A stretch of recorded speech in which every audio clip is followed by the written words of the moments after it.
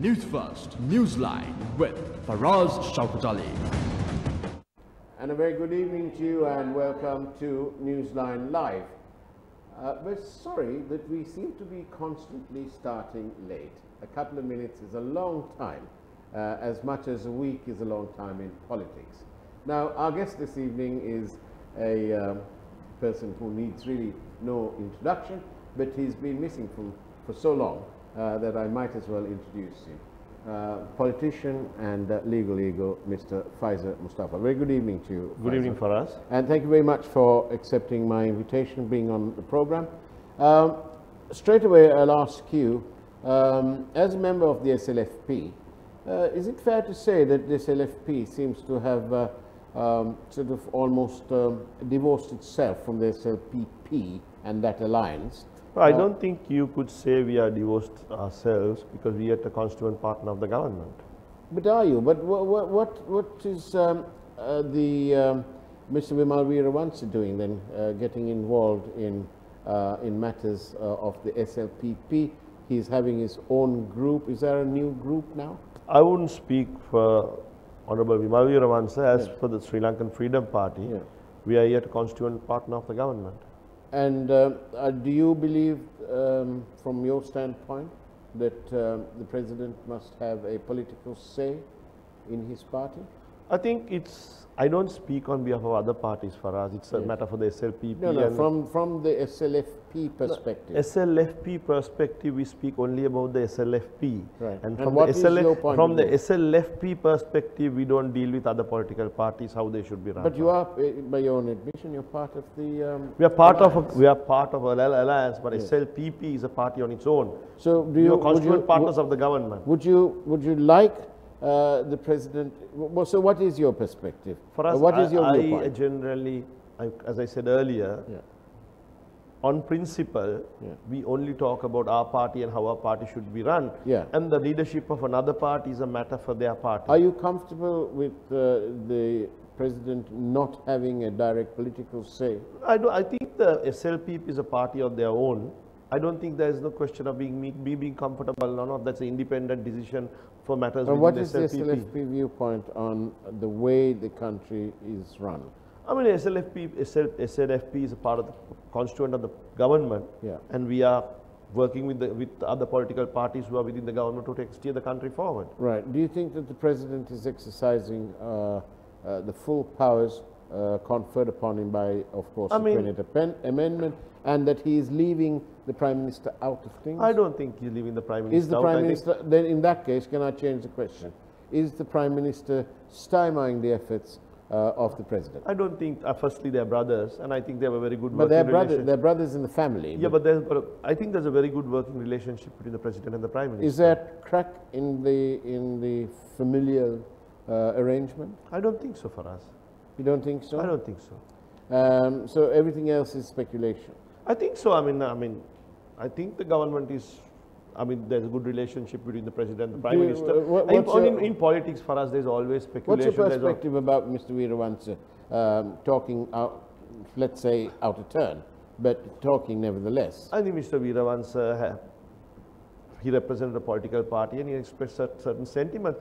And always you see sentiments being expressed by various individuals. But Mr. Veeravansa supported the return of Mahinda Rajapaksa. I think he's yet supporting the return of Mahinda Rajapaksa and so President should everyone sit up and take notice when Mr. Veeravansa says that the President needs to be given a political say? I think, that is his view. Right. So, he's entitled to express his view. I think that starts there and ends there. Right. Well, let's move on. The impending arrival of the wonderful all-round cricketer Imran Khan. After several years of trying, he finally ended up being the Prime Minister of Pakistan and so on. And he's coming to Sri Lanka. Apart from the cricketing fans, which would be the whole of the country, being rather excited about his arrival, as a member of the Muslim community, do you see his visit here as a show of support to the community? I think his support to Sri Lanka. Why are you looking at it from? He is extending his support to Sri Lanka. Right. I mean, firstly, I am a Sri Lankan before I represent any particular ethnicity. That's good. I'm glad you're saying That's that. how I look at it. That's the way we need to be. I think so, Faraz. But how do you then view this whole issue about the burial? Because obviously, as members of the Muslim community, whatever said and done, we would like to see that. What's your perspective? Faraz, I always say at this with COVID-19, Yeah. I don't fear dying, but I fear dying in Sri Lanka. Yeah. So the Sri Lankan Muslim community Yeah. is looking at empathy towards the decision of forced cremation being changed. Yeah. So we are hopeful. We have gone to the Supreme Court. There was by a majority decision. It was rejected. Then I recently went on behalf of 26-year. Don't you view that as being that the powers that be, the government of the day, making life difficult for the community? No, I think the community is looking at empathy. There is no scientific. They don't seem to be there getting is no any scientific basis for preventing burial. Right. I think. So why did Mahinda Rajapaksa say what he did and not follow it up with the Mahinda notification? Rajapaksa is a leader with a lot of empathy. Yeah. So he felt that the burial should be given. But then all he had to do was tell his secretary to figure out a gazette notification. So for whatever reason, it was not done. Yeah. Right. And the community is very hurt about that for us. Are you annoyed that some members of the Muslim community of different various political parties all banded together and supported the government on the 20th Amendment? No, for us, I think these Muslim parties, they could have gone to the government and made an appeal that we will support the 20th Amendment, give us burial. Without doing that, the two chiefs sat on one side, the Red Indians sat on the other. In short, so that gives very bad taste. Of course.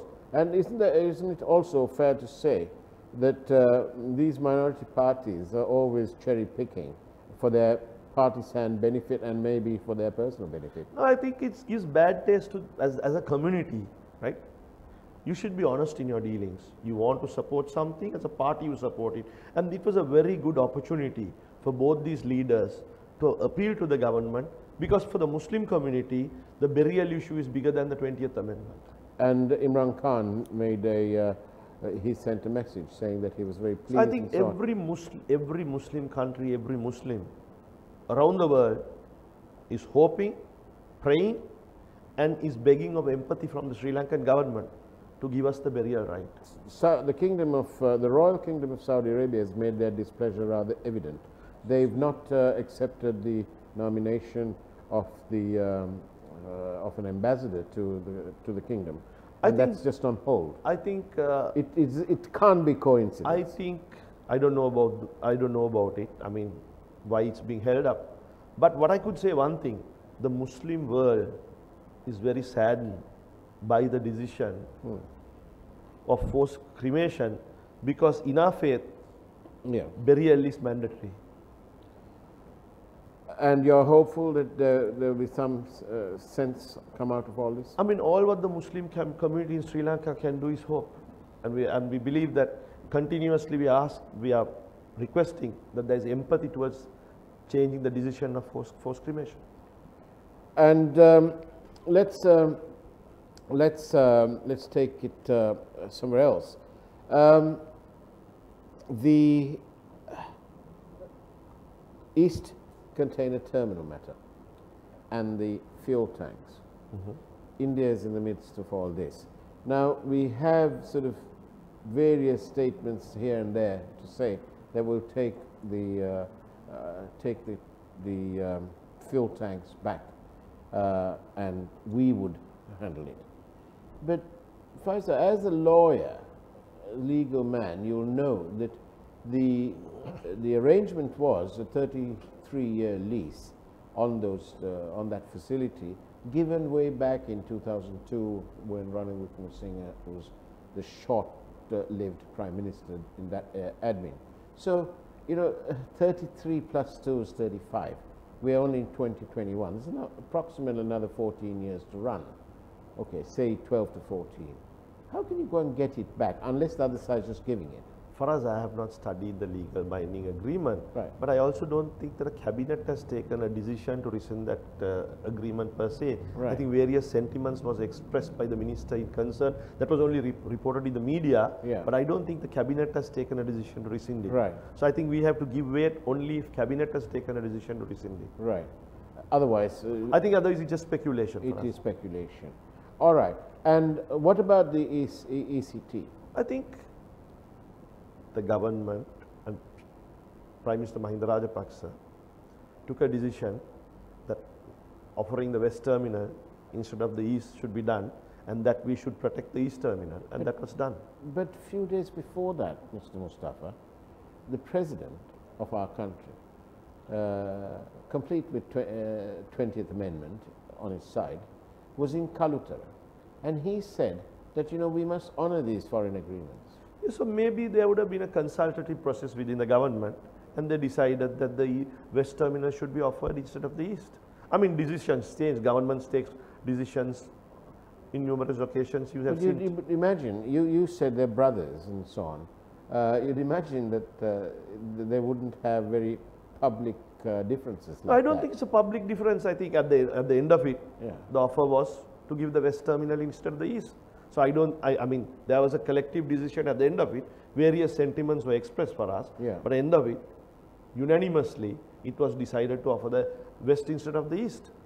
Now then, can I ask you, I know that you're not a member of Parliament, now, but what's your take? Here we have the availability of 250,000 vaccines, because originally when India gave us 500,000, we were expecting to use both doses within 2 weeks or 3 weeks.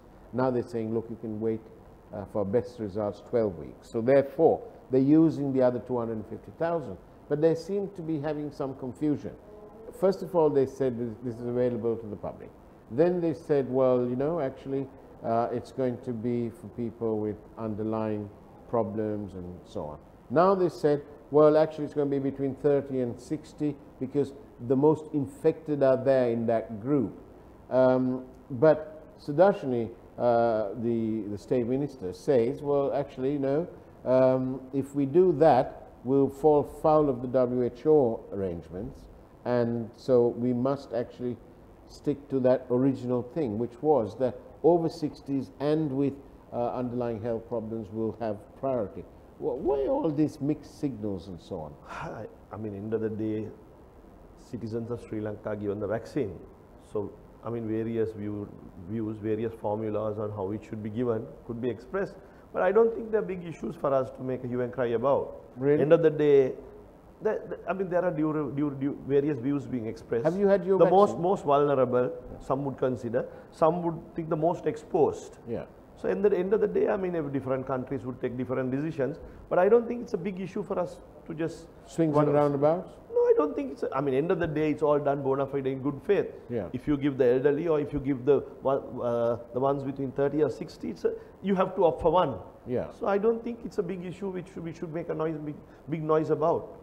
You seem to take it very laid back. Have you got your vaccine? I haven't, for us. No. Are you looking forward to getting it? I mean, when I'm entitled to it, yes. I'm not a member of Parliament. Neither. I mean, you're merely a citizen of Sri Lanka. I am a citizen of Sri Lanka. Yes. So I wait my turn, and when it's offered to me, I take it. Would it be too much to ask how old you are? 52.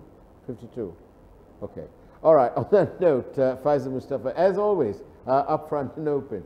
But now it's time to listen to the headlines and find out what's in store with the primetime news this evening. We'll see you on the other side of this short message.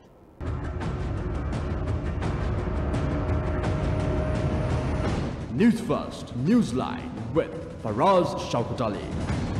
And welcome back to Newsline Live. I'm in conversation with Mr. Faiszer Musthapha, former minister, still very much a legal eagle. Mr. Musthapha, we spoke, and there's many messages coming in about this question, which is, within an ambience where Sri Lanka is looking for reconciliation and unity and a real one nation, one Sri Lanka, and so on, is there space for especially sort of minority parties. Why should we have minority parties? For us, firstly, why did you have parties representing a certain ethnicity? Originally started in the north, where national parties failed there. Then in the east also, the grievances of the people in the north and the east. But the national parties failed to address them, and thereby you had minority parties. But you know, when you said about the north, for example,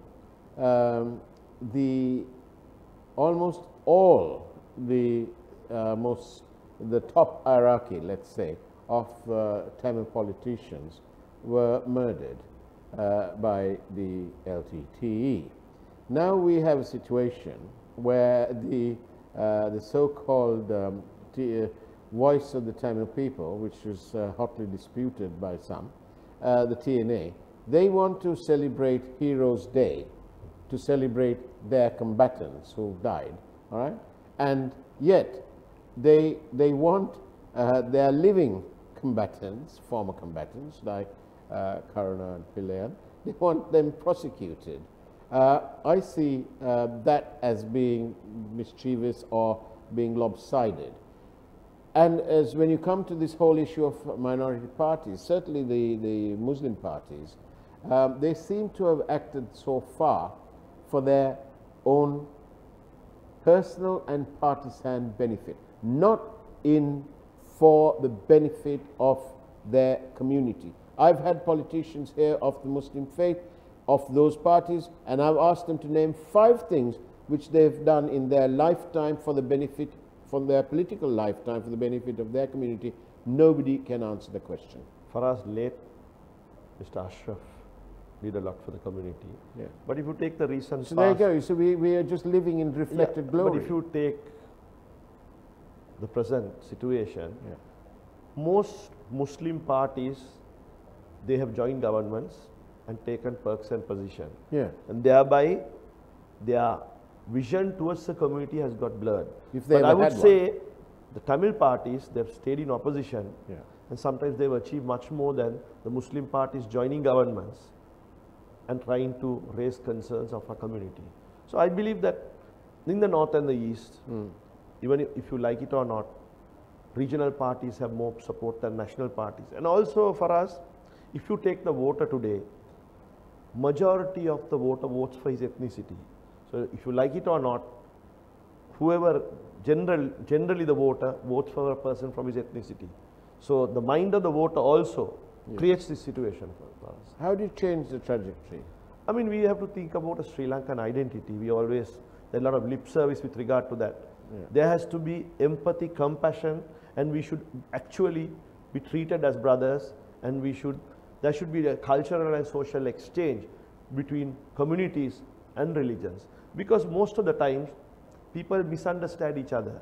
Especially, I would always say a Muslim covering a head or a Muslim man wearing a beard and a cap. He's not radical, he's not a racist. He is practicing his religion, but sometimes he's misunderstood to say that he's an extremist because he's professing his faith in the manner he wants to. Right.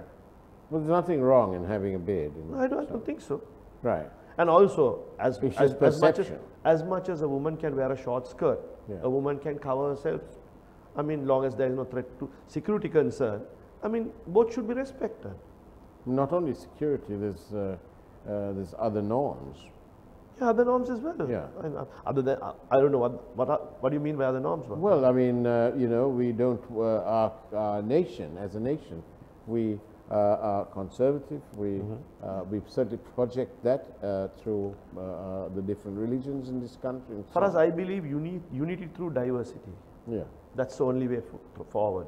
But how do you stop this horse trading of these minority parties? I mean, I think in the recent past, the Muslim voter has also got educated. You just alluded to that before, you know, where the chiefs were on the one side and they sent the little Indians here and I mean, I'm sure the community has taken serious note of that. Right. Because all what they have been speaking in the political platform is how much they want to do for their community. Do you agree with the one country, one law theory? For us, each country, each community has their personal laws. Yeah. And like how I said earlier, for us, only with regard to our personal laws, there are personal laws for the Muslims, there are personal laws for our country, Sinhalese, for Tesalgalami law. So unity through diversity can be achieved. So, I mean, I don't think any of these personal laws are an impediment to national reconciliation or national harmony for us. Now then, one of our viewers is saying that you are inconsistent, that you first said that you are first Sri Lankan and then Muslim, but later, talking about the burial issue, you say that that is central to Muslims. For us, Sri Lankan law, until COVID, accepted burial and cremation as a part of the manner in which a body should be disposed of. Indeed. That's a right which has been, which all communities had in this country. Either you can bury and or you can cremate. So when you take burial out, right, it's discrimination. Somebody so that is not being a Sri Lankan. There are several messages to say nearly the same thing, which is that you've been very close to the former president and current Prime Minister Mahinda Rajapaksa. Right. You enjoy a certain rapport with him, which is undeniable and it's evident in public meetings and so on. Here's a lot of time for you. Why can't you represent the interests of the Muslim community, asks the question, and get Mahinda Rajapaksa's response to the burial issue gazetted? Faraz, I have done everything possible. Even though I'm not in Parliament, I ended up going to the Supreme Court. I've also recently, where a body is in the mortuary asking for a second PCR test. Yeah. Firstly, we asked for our right of burial, but also we said, because with regard to the PCR test for us, there are issues about how accurate it is. So we requested from the health authorities, give us an opportunity of a second PCR of a COVID positive body, so that if there is a discrepancy and it shows negative in the second report, we could bury. Are you contemplating any lobbying or appeals, lobbying if you like, to the other Muslim nations to sort of ask the Sri Lankan government? So I think most Muslim nations have asked Sri Lanka. There is no lobbying which is needed. They're doing it anyway. I mean, Muslims are bound by faith. Yeah. And all over the world, Muslim countries have expressed their concern and has asked the Sri Lankan government to please give the right to bury. With your closeness to the former president, current Prime Minister, Mahinda Rajapaksa, why would you say that you've been sort of left out? No, I mean, in politics, for us, there are times when you're in Parliament, when you're not in Parliament. Yeah. So I would say that I'm left out. I'm not in Parliament for this term, but that is not my end of my political life. Meaning that you will make it. I mean, I'm continuously with the people, and I think, I mean, being not in Parliament would not stop me from continuing my political journey. Where's the fun? Is the fun at Halstorf, or is the fun at I mean, Parliament? at the moment for me, the fun has always been in Halstorf for me. Right. And I mean, I enjoy my legal profession. Yeah. I practiced over 25 years. Yeah. It's very intellectually stimulating, yeah, because every case is something new. Are you suggesting that the other 224 people in Parliament are not intellectually stimulated? If I say that, it will be sour grapes. I said, I mean, both forums are equally interesting. Right. But at this moment, I'm spending time in this forum only. Yeah. And I find it very stimulating for us. Are you happy overall with the way this government is going? I mean, any government for us, there is issue. Yeah. I'm hopeful that it will do better. But let's see. I mean, every government has had issues. We're having the COVID issue at this point of time. Yeah. I hope that we have a speedy recovery and there'll be prosperity for our people. Mm-hmm. And when do you think you'll be making a comeback? I mean, after these 5 years, for us, definitely, I'm continuously engaged myself in politics. Yeah. So I'm a politician, but I'm not in Parliament. Are they considering a diplomatic posting for you? No, I'm not interested. I'm not interested in any post. My question is, are they considering? Faraz, I'm not interested in any diplomatic. I don't think so. But have you heard whether they are considering? No, I haven't heard. Have they asked you? I'm sure they know that I'm not interested either, Faraz. But why? They would ask me because for me, a diplomatic posting will never stimulate me, Faraz, and I don't think I'll be a good diplomat. What better stimulus than representing our country No, Faraz. in places like the United Nations and so on? Faraz, I've been a politician, I've been a cabinet minister. Yeah. I enjoy that, and I enjoy my legal profession. But with all your legal profession articulating different points. Faraz, I think I won't say diplomatic assignments are rest and recreation, but I would say for me, it's a no. It's a no. So, but you will be making a comeback. I'm hopeful of that, Faraz. All right. Well, you know, Faiszer Musthapha, thank you very much for being on Newsline Live. It's always a pleasure being with you, Faraz. It's been wonderful having you here. And now, of course, it's time for the primetime news from News First. Take care. Have a wonderful weekend ahead of you. Stay safe and God bless you.